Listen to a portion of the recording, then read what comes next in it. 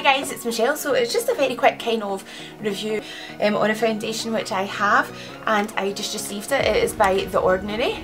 Yay! This was ordered so long ago, but obviously they were very much out of stock and chasing their tails because it's so popular. Now it's The Ordinary Colours Cover Foundation that I have. It's the high coverage rather than the sheer. So the shade that I have is 1.2 YG, yellow undertones with gold highlights. So it says high coverage creamy foundation, softens undesirable hues, shake well before use, dispense a small amount onto the palm or the back of your hand, smooth on and blend throughout the face, ideally outward from the midpoint. Okie dokie. I have already on my skin, I have applied some of my sun-kissed vitamin C serum, which is really nice. It's quite tacky and also can be used as a primer as well as a serum, which is good for your skin. So I'm just giving this a good old shake up. I'm going to pop 3 pumps onto my hand because I'm going to use my Real Technique sponge, so that does kind of, sponges tend to sheet out a bit more. However, I have actually used this foundation. It's not a total first impression. I look really weird, like it looks like this part of my face is totally the wrong colour with the foundation because of all the redness that I have, but actually if you look at my neck and the rest of my body, I'm actually very yellow toned.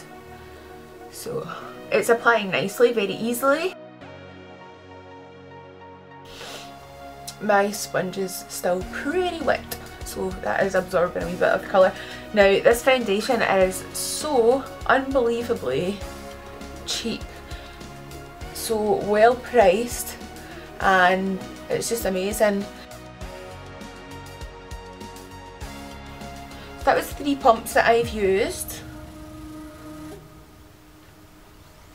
and that's kind of on a very wet sponge, giving a fairly full coverage to my whole face. It's covering up a couple of spots, blemishes that I have, and it's certainly covered my redness.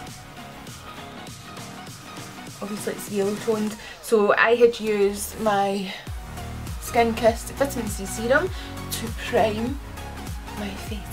Now I look very yellow. Obviously I need to sort out the rest of my makeup. What I am going to do is I'm going to add a tiny kind of, oops, not about half a pump that was, it wasn't meant to be that much, just to these areas that were very red. I don't know if you can see on the camera, on here and here, but they are still a wee bit of redness peeking through. I don't want that. So it'll be good once it's finished, honestly. Okay, so concealer, bronzer, contour, all that good stuff. Need to get a little bit going on my body. It's very good coverage and it blends out nicely, and then you can obviously layer that as well.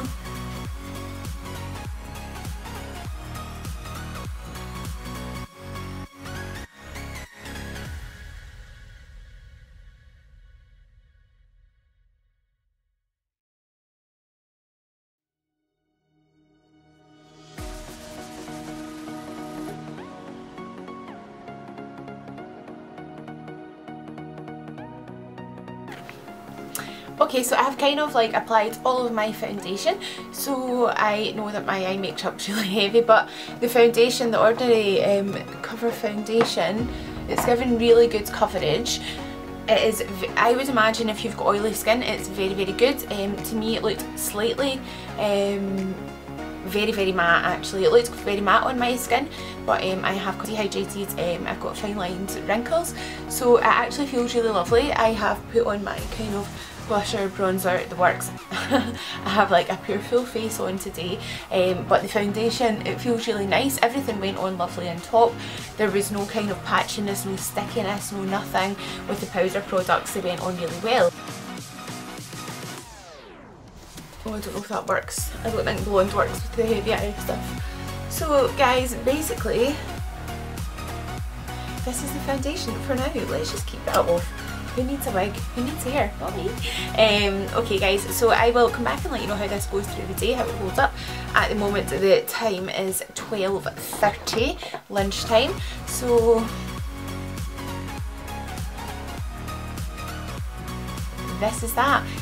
Yeah, so if we say well, you made 12 that it was finished on, say half 12 anyway, we'll go from there. I'll come back in a few hours, I'll let you see how it kind of looks on the face and give my final impression, but so far still good from me. It's applied lovely, and I will be back very soon for the verdict. Mwah.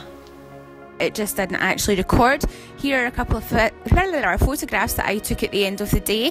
These were about 10 PM last night, so this was after like about 10 hours of wear. As you can see, it didn't break up, it held really well, everything stayed in place, so absolute 10 out of 10 from me, and amazing price. So do check out the Ordinary Colours foundation, and I do highly recommend it, and I'll see you all again very soon for another video. Lots of love.